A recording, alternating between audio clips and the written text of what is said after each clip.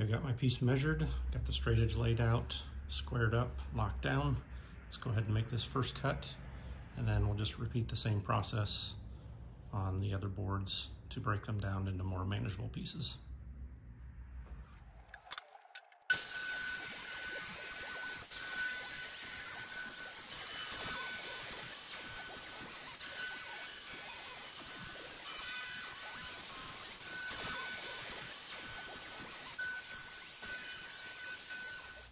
I had 7 full sheets of plywood, and now I got those broken down into 15 smaller sheets. So now we're going to move over to the table saw and break things down further.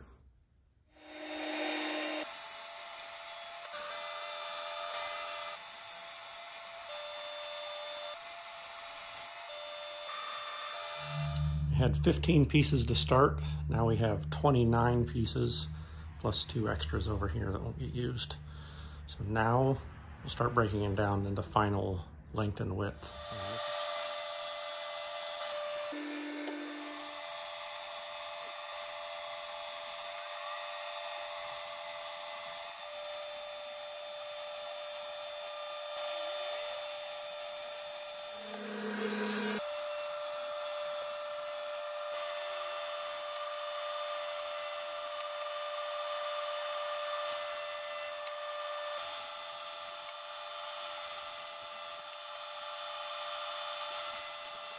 Well, we had a slight mishap on a few cuts. Let me show you what happened. These 3 pieces here, I mislabeled at 22.5 inches, and they really should have been 23.5 inches. And these are the tops and bottoms of my center cabinets. So these have to match. Being an inch too short is not gonna work. So even after double and triple checking the plans and the measurements, still managed to screw this one up. Fortunately, I had a couple of offcuts, and I sacrificed one shelf that I had planned and was able to cut 3 new parts. So it happens. So let's get back to the build. I've got all the parts cut now, so we're going to start on some joinery. The first thing we're going to do is cut a groove for my back panels, which are 3/16 thick. So I'm just going to make 2 passes at the table saw to create this groove, and then my back panels will slide right in there.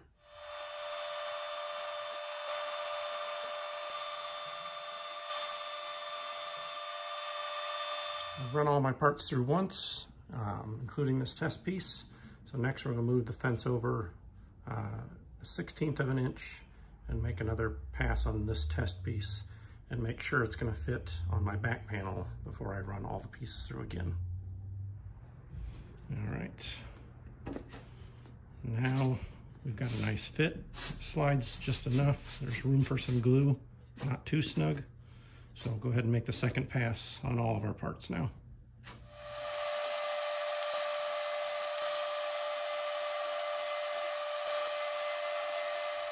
Next, we're going to cut a series of dados in all of the upper cabinets. This will be for the bottom panel. I've got my dado stack installed. I've done a few test cuts and adjustments. I've got the fit that I like. So I'm going to go ahead and get all of these cut. I'm actually going to put the fence to the left of the blade this time so that I can utilize the width of the table to help support these longer pieces, because these are 35.5 inches long. So that'll give it a little more support as I run it through the blade.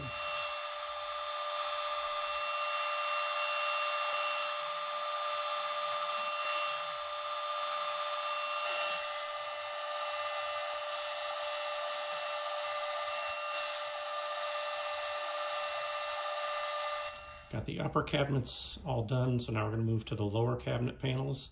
These are all going to get a toe kick, so the lower shelf is going to be 4 inches up from the bottom. Again, the fence is to the left of the blade, so I can use the full width of the table to support these long pieces.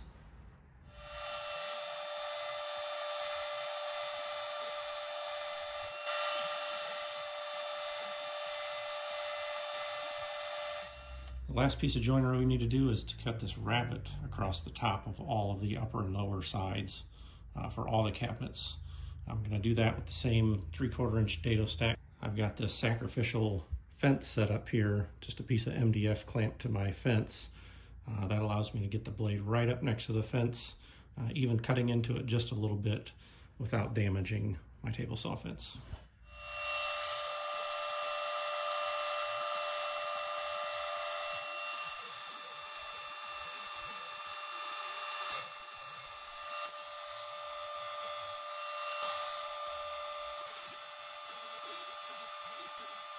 Before I do any assembly, I want to go ahead and drill all the adjustable shelf pin holes in all the sides of the cabinets.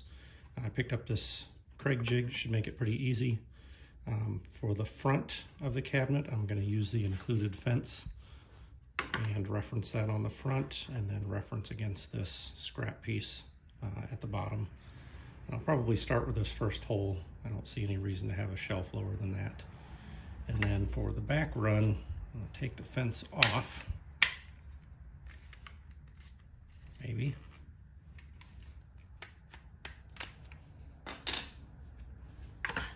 And I'm going to reference against this other piece as well. And again, starting in this hole. So now that I've got the first hole drilled, I can use this referencing pin to align the jig into that spot, and then the rest of these holes will be equally spaced. And once I get here, I'll pull this pin out, move the jig up, and just continue my way up.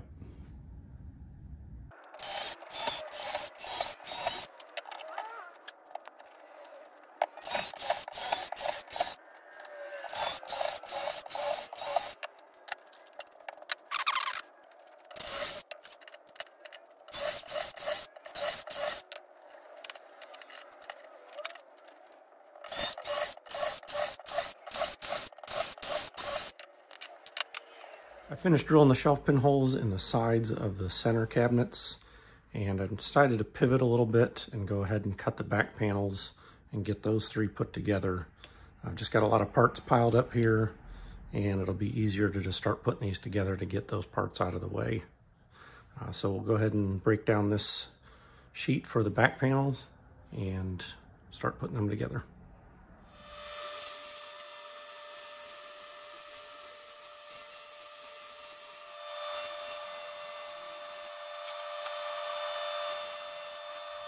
Doing a quick dry assembly of this center cabinet.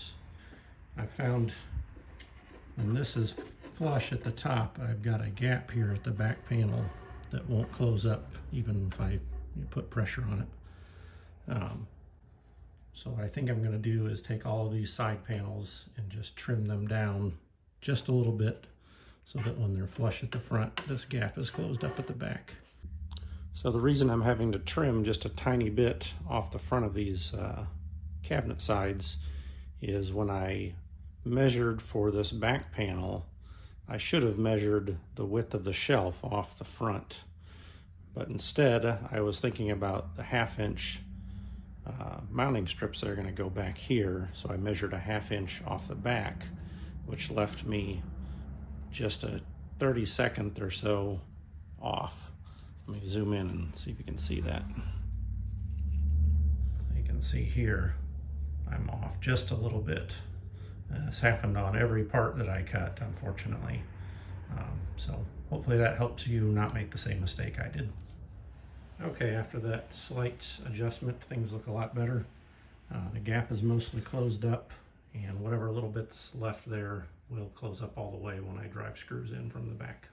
I've pre-drilled for screws on each side, top and bottom, and I'm also going to use these clamping squares that I made a while back to just hold everything square while I get the screws in and let the glue set up a little bit.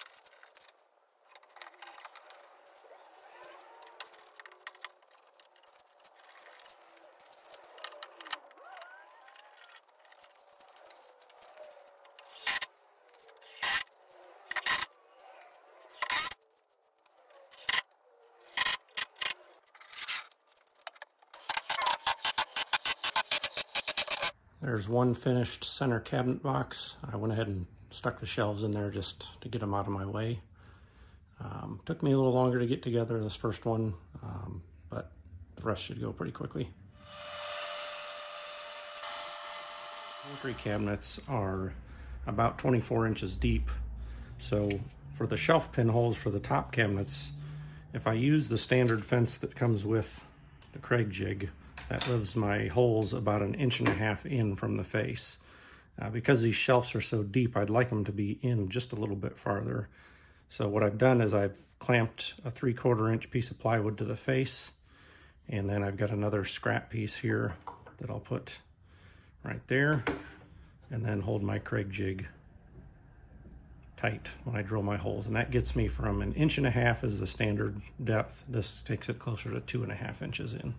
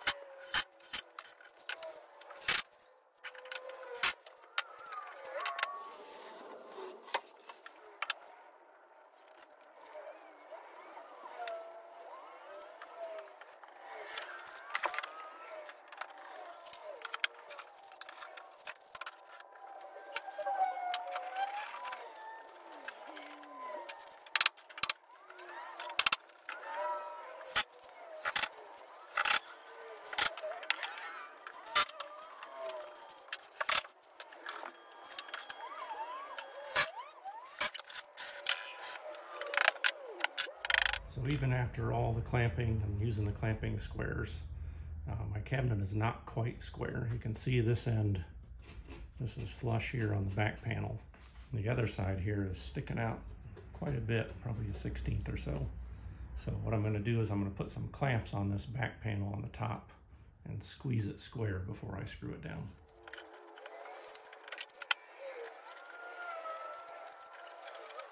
Now with these clamps in place, my back panel is completely squared up to the cabinet, and pulled the cabinet back into square just that little bit.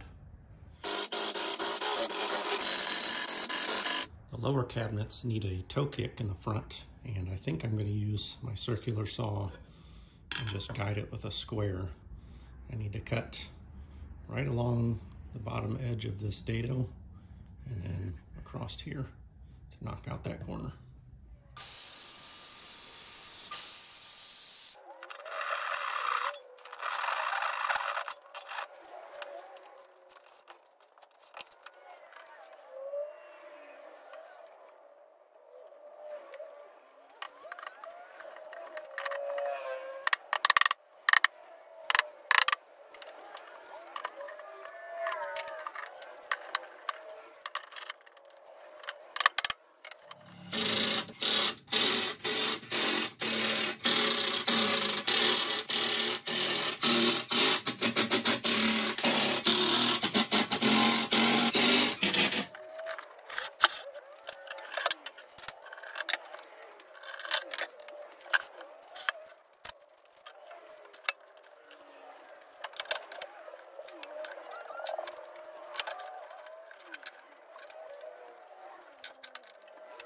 I've got my cabinet boxes completed now, so the last step for this part of the project is going to be to cut some strips out of this 1/2 inch plywood I've got here.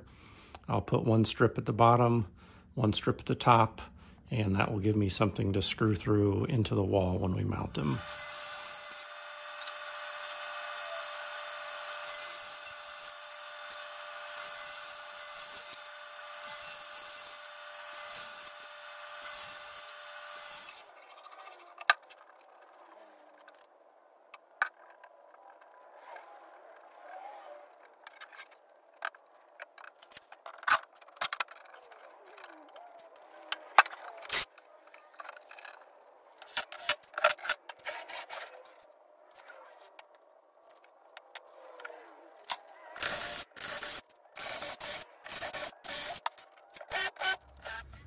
Okay, so we've got all of the cabinet boxes assembled now, so that's going to wrap up this phase of the project. The next step is going to be to break down this hard maple and build all the face frames and put a solid wood front edge on all the shelves. If you have any questions, feel free to leave them in the comments section below, and be sure to get subscribed so that you don't miss any future videos. Thanks for watching.